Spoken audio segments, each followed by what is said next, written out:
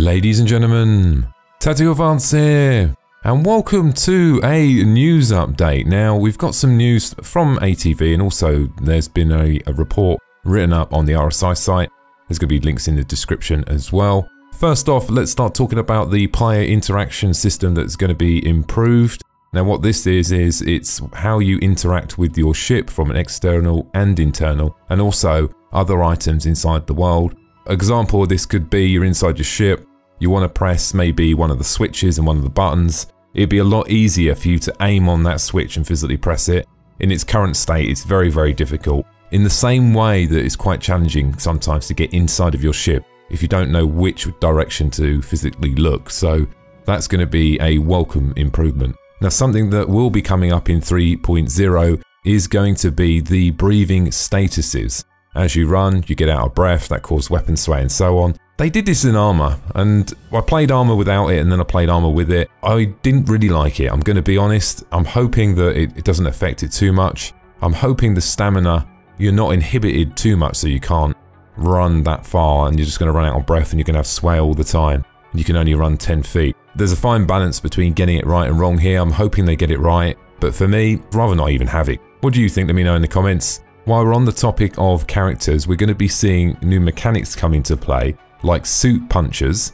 It's either going to be really annoying or it's going to be good. I definitely agree there needs to be suit punchers, but I'm making the assumption once you get shot, there'll be a puncher. Will it heal itself? Will you have to repair it? We're also going to see decompression as well of different zones. We did see a video quite some time ago now about how the decompression of different areas works and how the flood control works as well between one room to the other. So if you open one door, room will depressurize as well, but at slightly lower rates. Something that they're testing at the moment is moving the UI inside of the helmet. I think this is a good call. I think there's a lot of challenges there because obviously a lot of the things inside the HUD might be very, very small. And also then you still have to overcome when you're not wearing your helmet. It does look good what they've preliminarily done so far, so I'll be looking forward to see where that's going in the future.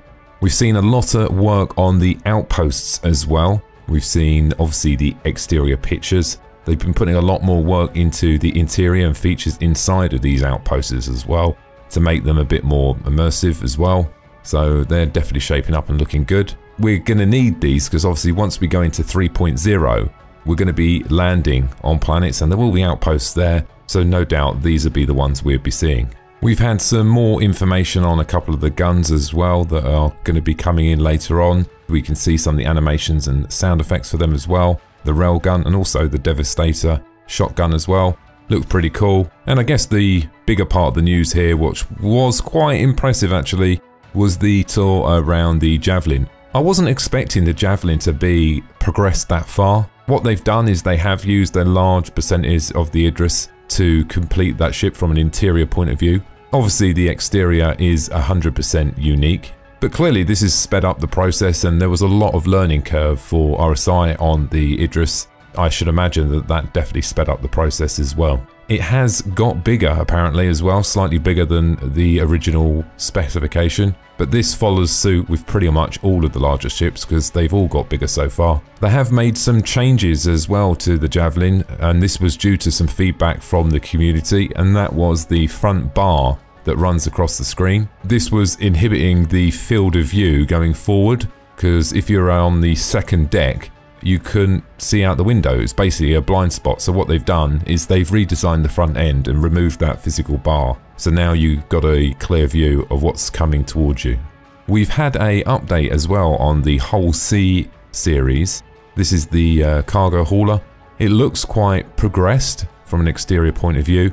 We've also had a new update to the schedule system, and this is what projects the dates of completion for this year anyway. This includes the completion date for 3.0 and it's the 29th of the 6th, 2017.